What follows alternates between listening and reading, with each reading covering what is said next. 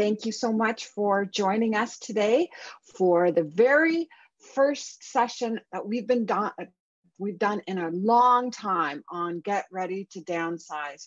It's really intended to be an introductory session to help you start asking yourself the questions. Hold on just a second.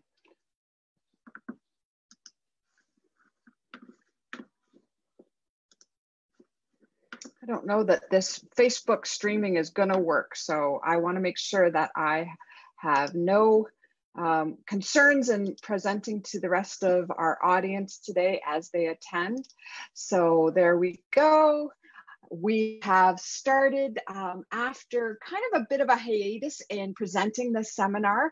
There's been a lot of news lately about the real estate market and how this is really expanding people's options about downsizing, because perhaps for the first time they've considered what their homes might be worth and how this might be able to fund their future downsizing needs. So let's get started right away. We've been doing these seminars for several years now. And when we started, of course, these were all in person. We were meeting in community centers and senior centers and libraries, and people would come and join us and enjoy maybe even a bit of a meal with us. And it was always a great social interactive time. And I'm going to say that as much as I love Zoom, it's really not my preference to be doing this in terms of remote connection. I'd much rather be with you face to face so that we could actually answer your questions. So if you've ever been on a Zoom meeting before, you know that a little bit of this is interactive, but for the most part, there's going to be a lot of information coming to you. And I want you to please have your questions answered, okay? So anything that you're thinking about, there is an opportunity in the chat box to ask your questions.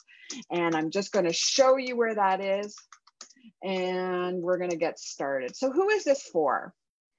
This is intended to be for people who are still really contemplating their options. And maybe you've thought about it, but you're not quite sure exactly what is promoting you to this idea.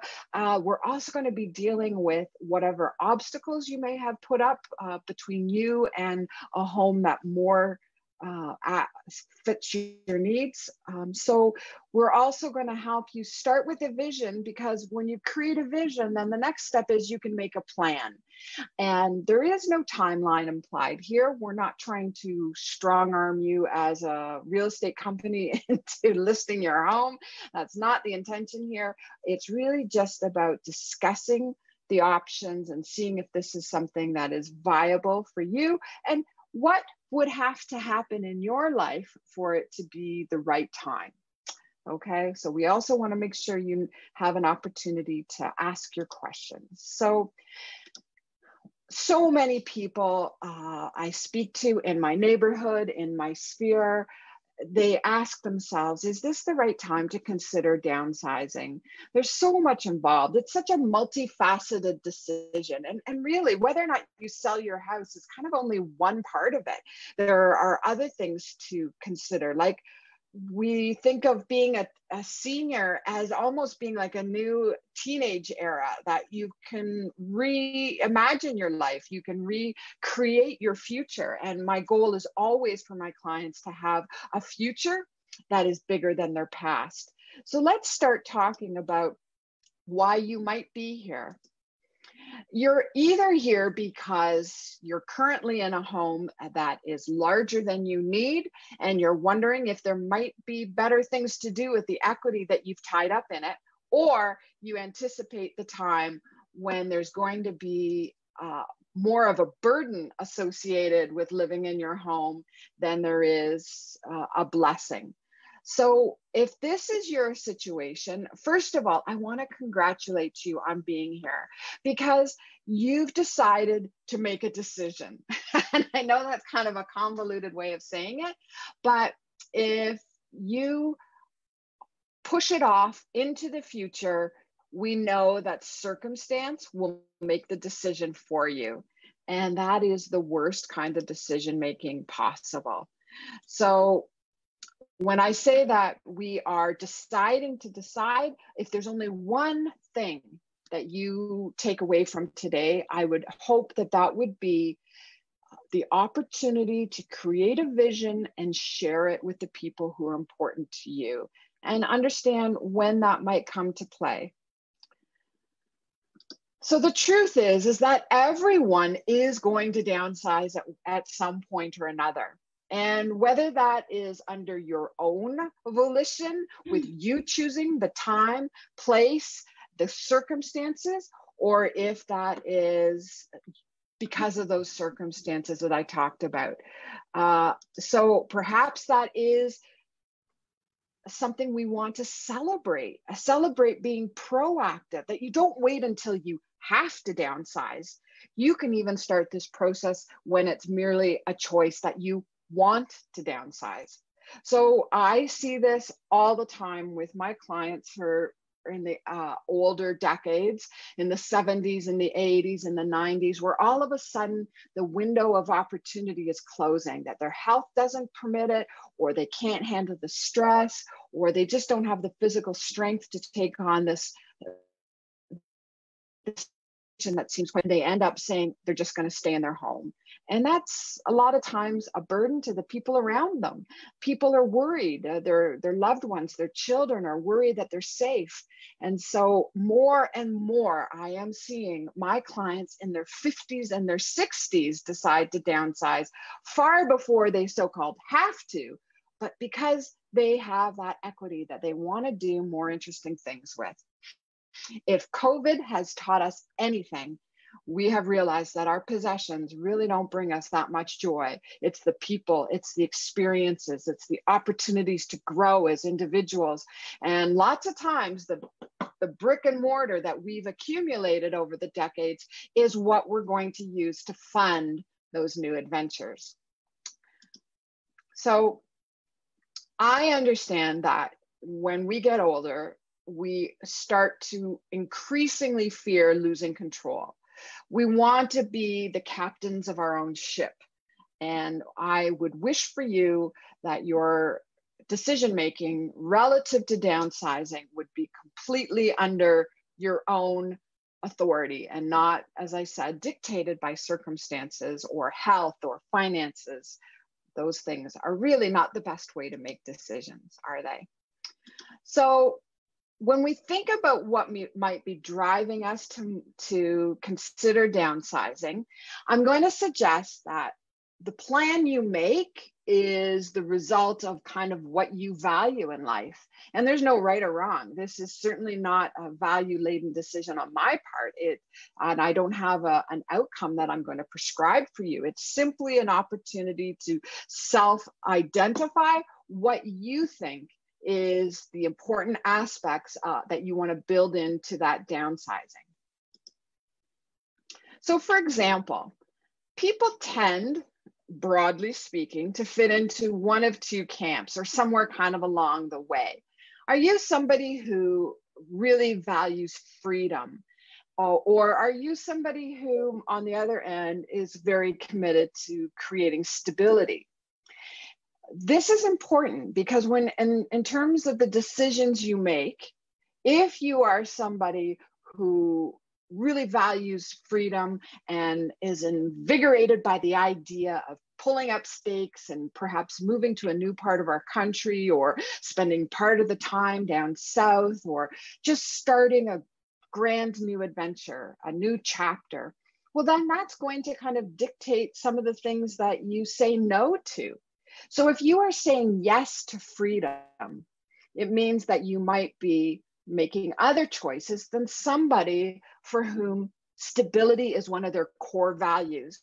So for example, if you have deep community connections that are very important to you and that you want to maintain, whether that be a social group or a faith community or volunteer projects that you're involved in, then perhaps when it comes time to downsizing, the idea of pulling up stakes and moving to BC is just the last on your list. Or spending half a year up at the cottage doesn't make sense because you've got these other commitments, or et cetera, et cetera, et cetera. So let's just start first and foremost by putting ourselves on this continuum and see where you are.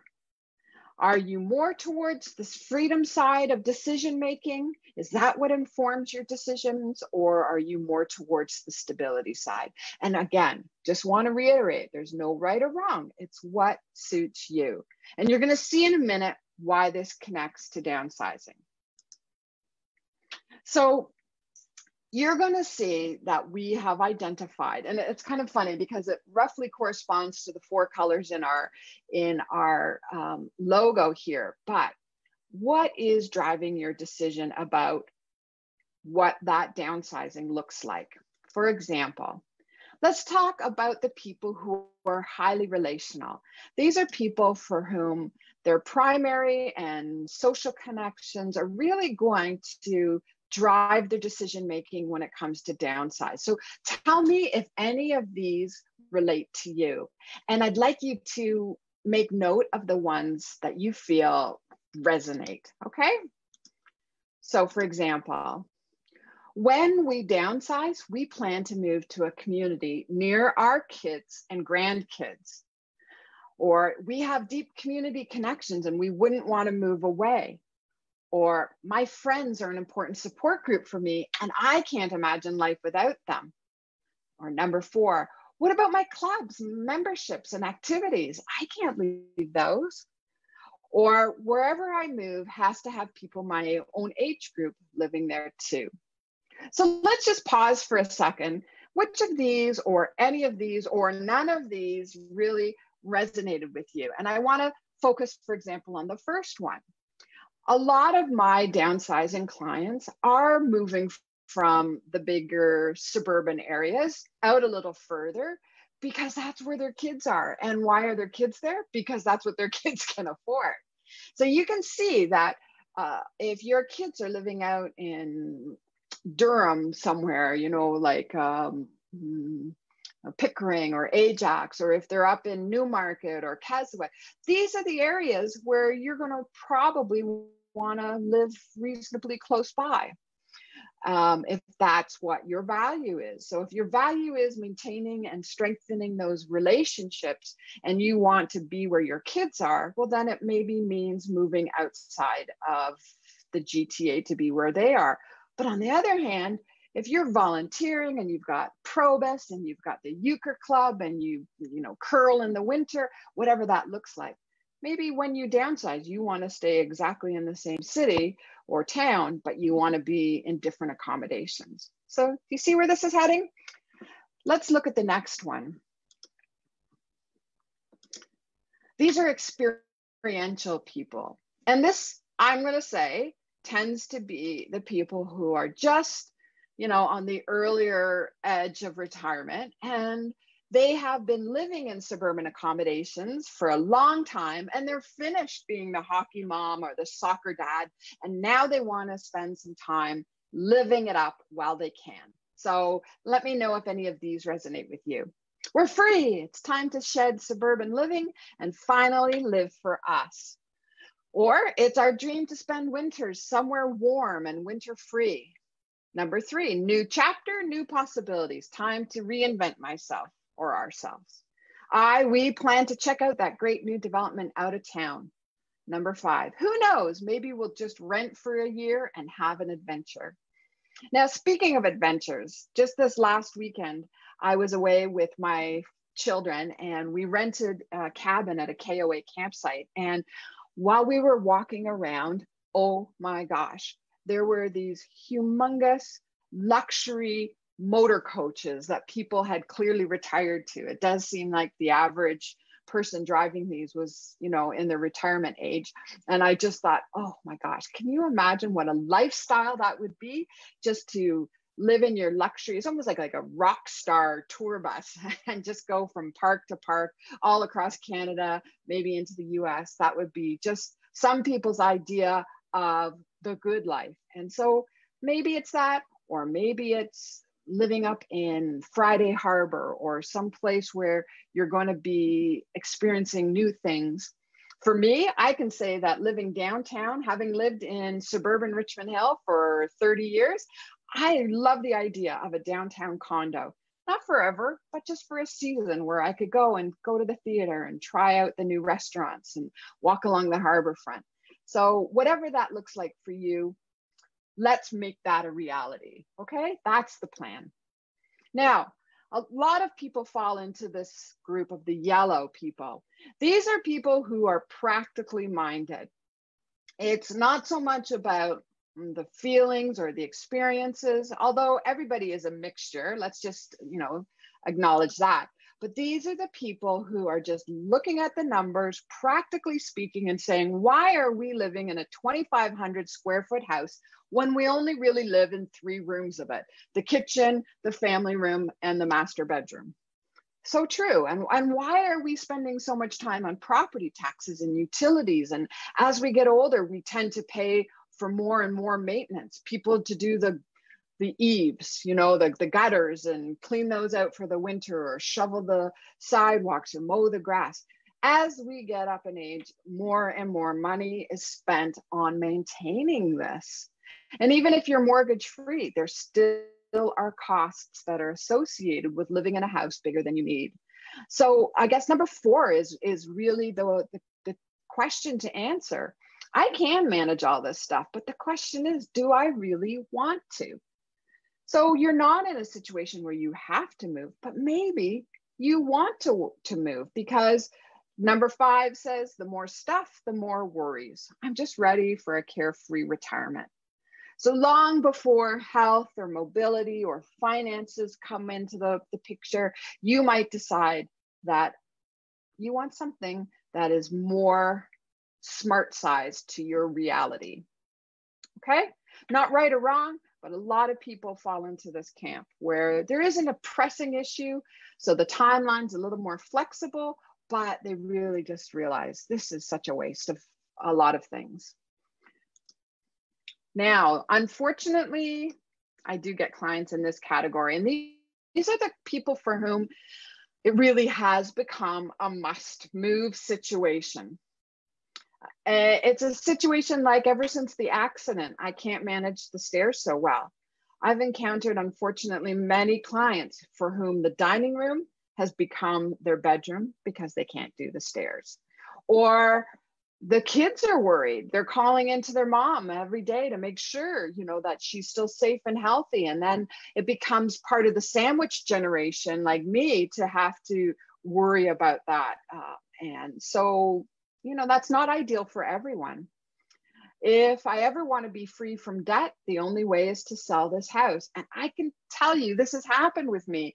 I've had the most lovely clients who, you know, for various reasons, were approaching retirement age, but could not afford to actually stop working. And then when we sold their house, they were able to formally retire. And to me, that was just such a great feeling to know that we had made such a difference in their lives. So how about number 3 or 4? I fear for my well-being by staying in my house, either financially, emotionally, or physically. And again, this is like worst case scenario. We never want to get to this point in our retirement where we are afraid to be in our house. Or here's another one I see in my own neighborhood where people are no longer maintaining the property, probably because they don't have the money to hire people. So the roof, the windows, you know, whatever, just starts to become a big, huge problem, and they don't know how to get out. And the best way in this circumstance is to, of course, hire somebody like myself, who is a downsizing expert, who can help them navigate that process. Okay, so if you were to think of all of those 4 categories, the relational, the experiential, the practical, or you're in a critical situation, which of these are the ones that are motivating you to even consider downsizing? I'll give you a second to make a note there for yourself. Our main motivation to downsize is, okay, and we're going to move on. Are you ready? Are there any questions? This is a great time to stop and ask questions. Anybody want to share anything? Okay, well, you let me know, because as I said, normally we do these very interactively, and it's not so much of a lecture as a workshop. So let's talk about what some of those obstacles are to moving forward. If you're here today, you probably haven't downsized, right? So why? Why not? What has what have you been telling yourself about downsizing? And I'm going to tell you what I hear when I'm knocking on doors or speaking to clients after our seminars. This is what I hear. I don't know where to go. Sure, like, it's great. I'm going to, have all this money from selling my house, but I really don't know where I want to live. Or it's too emotionally daunting right now. Right now, I just have so much on my plate, so much stress, I can't even manage handling one more thing. Or I can't face all the work, more like the physical aspect of it, the packing up, the clearing out. It's a bad time right now because of the market. Well, obviously you read the newspapers. That is completely not true. We'll talk about the market next time. In specifics, we will give you some property options next time. But for now, let's just say we can discount that one right away. My house needs a lot of work in order to sell. I don't want to leave my gardens. I hear this quite a bit. Or what will I do with all my stuff? And what about my parents' estate stuff and my married son's stuff? How is that all going to fit into a smaller house? Well, I've heard that condos are small and boxy and have high maintenance fees. What will I do with Mr. Boots or Fido? Can my pets come with me? I have a cottage, but I don't want to live there in the winter. This is going to take a lot of money. My husband's health isn't good right now. Here's the other one. I do hear this quite a bit. They are going to take me out in a pine box. Well, let me just address that one, because if you've ever had to deal with an estate, you realize what a huge burden, obstacle, pain in the neck that is for the people who are left behind. Unfortunately, we've had to do it twice in my family. And even though I was only kind of on the outside looking in, the stress and the stuff and the paper and the probate, oh my gosh, it's such a bad time to have to deal with any of that when you're grieving. And so, for your kids, for your loved ones, it's really not the best option. And plus, we have some huge tax implications if you were to stay in your home until the end. And we want to minimize the amount of money we give to the government. Am I right? Okay, so each one of these is common obstacles that I hear in my conversations with downsizing seniors. And I'm going to tell you that there's nothing you can say to me pretty much that I haven't already heard. And if you want to downsize, then each one of these has a solution. And we're going to take one and just kind of debunk it. Okay. So the most common one I'm going to suggest is the stuff. And the stuff is not easy. I'm not going to lie to you. We all have far too much in our homes. We have a bad case of affluenza, but we actually have an entire webinar on that about decluttering, because it's the #1 thing to increase the resale value of your home. And it's a process. It's not something that we typically do in, a week or two. It's something that we usually spend a couple of months getting done, but it is doable. And we have sold almost 80 homes And a lot of those are downsizers. So I know that it can be done. Let's just look at this. My or our biggest blockage is, let's just say, too much stuff. Okay, so this is a brainstorming sheet where we can create solutions based on what people are telling me are their biggest blockages. So if your biggest blockage is, let's just talk about stuff as being a common place where people just kind of come to a screeching halt. Well, like I said, there are options. Usually in life, when we are trying to solve a problem, it takes time or it takes money, right? Am I right? So if you have the time and you're not really considering downsizing for months or a year or so, well, then this is something that can be attacked very systematically. We can be working on this. I can give you an idea of what you could keep in the house in order to sell it, and the things that you could either donate, gift, sell, whatever it is. Okay, so there's lots of things that we can do with that kind of timeline. And it is this kind of steady Eddie wins the race. The other option is that you can hire somebody. If you have the money and you don't have the time or the wherewithal or even the interest, there are a ton of companies right now that have cropped up to deal with this exact issue of the seniors surplus.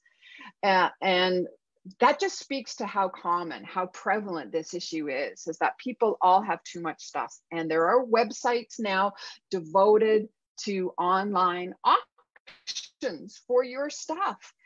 And virtually everything sells, whether it's a collection of rakes and garden tools or it's China teacups, everything in between, they always sell. And you might be surprised what some of them will fetch. So there are practical answers to having too much stuff.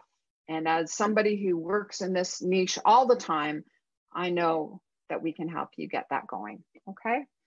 So whatever you have as a smart, successful, attractive person, there's nothing in this list or maybe even your own item that could really permanently stop you from doing this. Sometimes it's a timeline adjustment. Sometimes it's allocating the right resources to it. But it's always something that we can overcome. Now, you have not gotten to this stage in life, and I count myself in the 55 plus age group now. There's nothing here that we could not overcome because we've already overcome so much. You don't get to this age without climbing a few mountains, okay? So don't you worry about it. I have answers for each of these. And if you have something specific, I would love to hear it, okay? So we're gonna move on.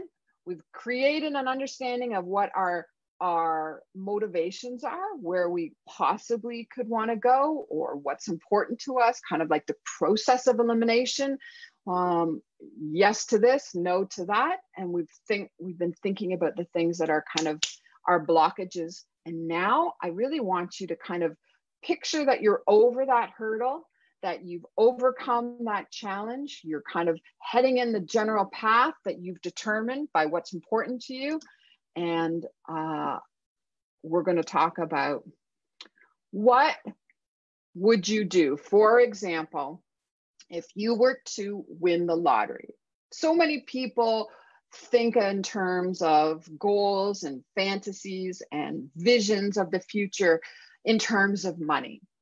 So let's just use this as kind of some blue sky thinking.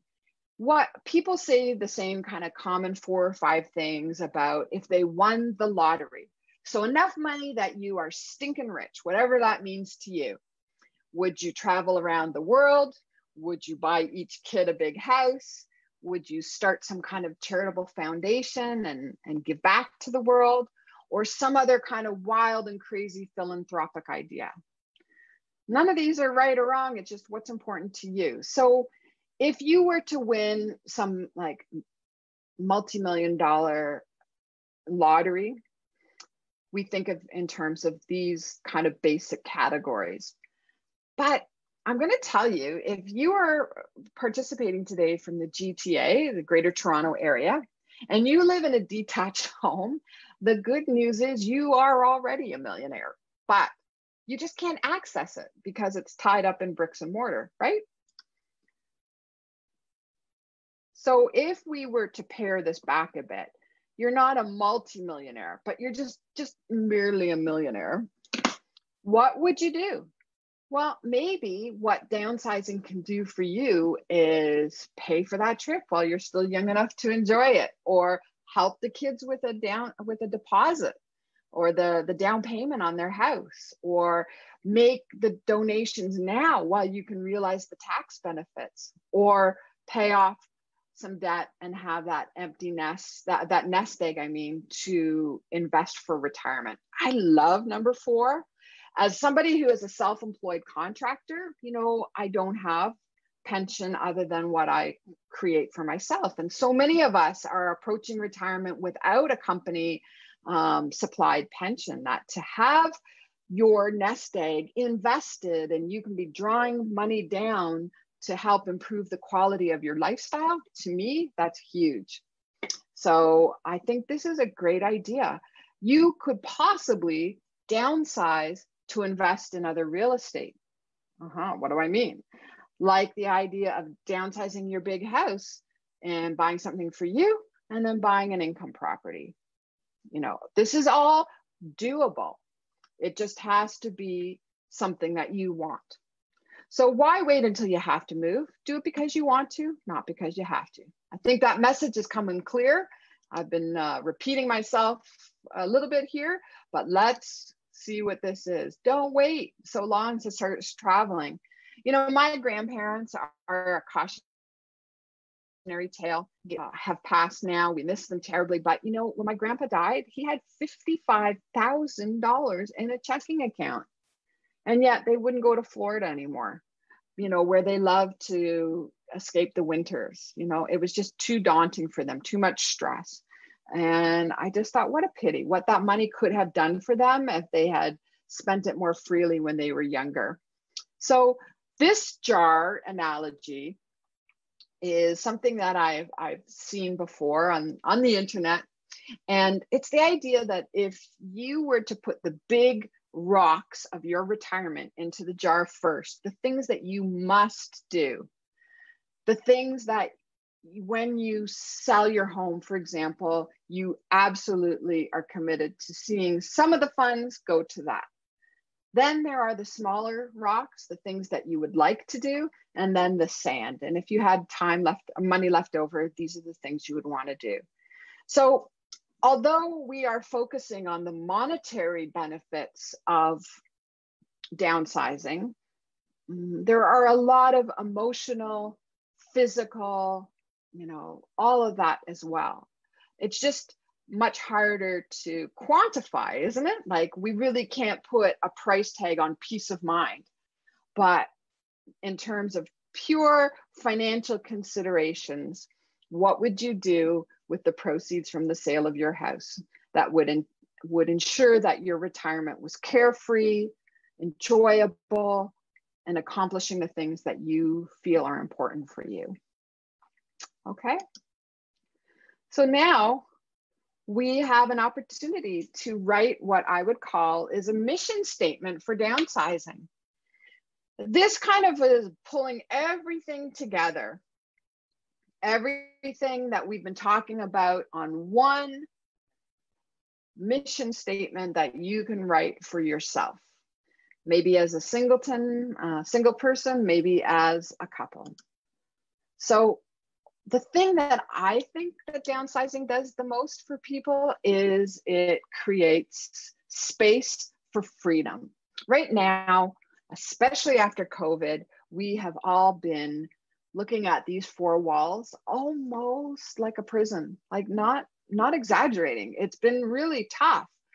But what would being free from this structure do for you? Maybe it would give you some more time to pursue your hobbies. You're not having to clean as big a house. You're not having to maintain the gardens or all of that. Maybe it's the freedom of money.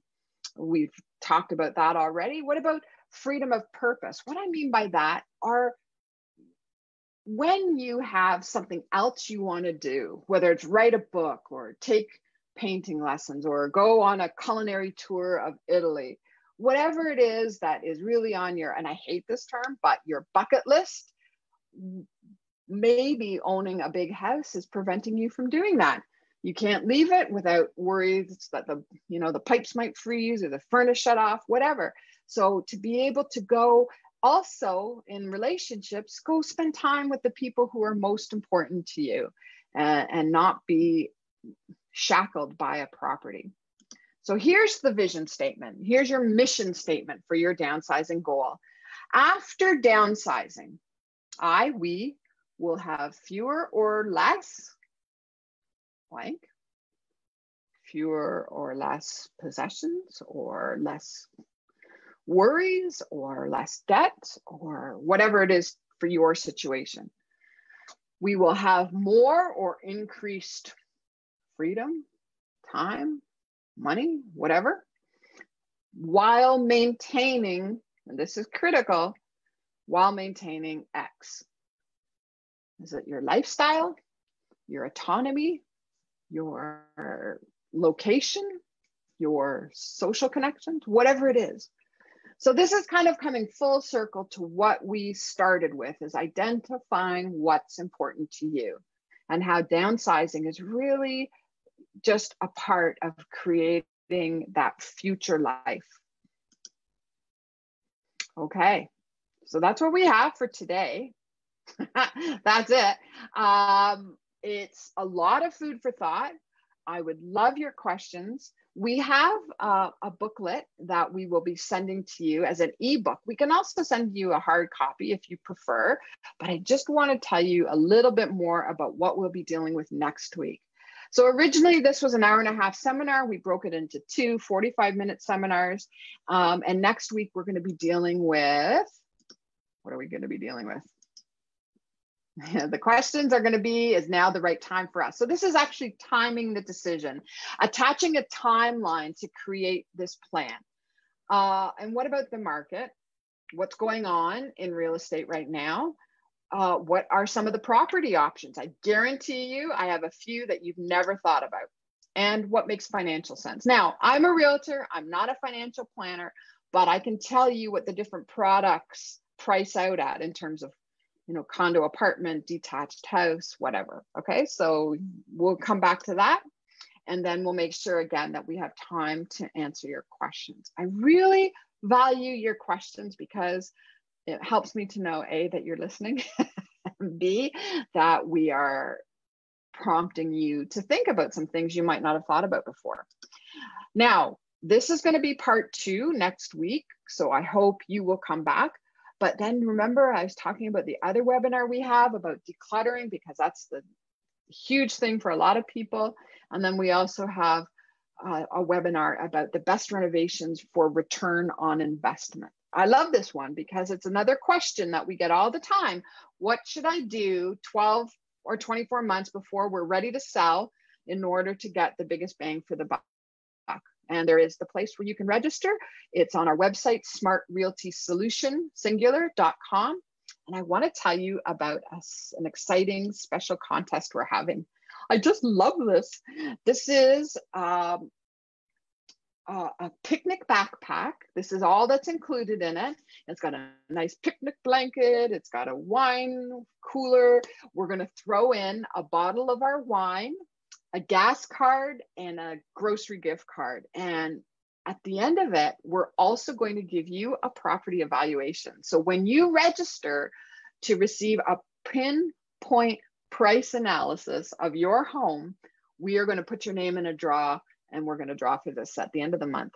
So not only do you get some peace of mind about what your home might be worth, because that's going to determine a lot of future plans, it also is a great way to celebrate the end of summer and pack yourself a picnic. Okay, so you just have to email us to register, and we will follow up with you and put your name in the basket. We've got a few people already registered, so don't miss out. It's going to be a great prize. I think we valued it at around $200, and then plus the price analysis is another $250. This is what I usually charge for lawyers and things like that. Okie dokie. So I want to see if there's any questions. No questions. I really want to see if you've got any questions. And in the meantime, here's how you can connect with us on Facebook, on Instagram, and LinkedIn. If you are a social media person, then you can find our postings there and be up to date on all of the news and events and seminars. And then you also know that you can ask me anything. Whoop, back it up. You can ask me anything by typing in the chat box now, or if you prefer, you can unmute yourself and we will do our very, very best to answer your questions. If that's more convenient for you, I would welcome those questions now. We have the time. I feel like maybe I should do like the Jeopardy tune or something. Okay, well, we really appreciate you being here. Thank you so much. And if there's anything we can do in terms of your downsizing questions, we welcome any way that you can connect with us. We will connect with you. And I really appreciate you being here. Thank you so much. It's been my pleasure. My name's Sharon Parento, and I look forward to seeing you next week. Thank you. Bye for now.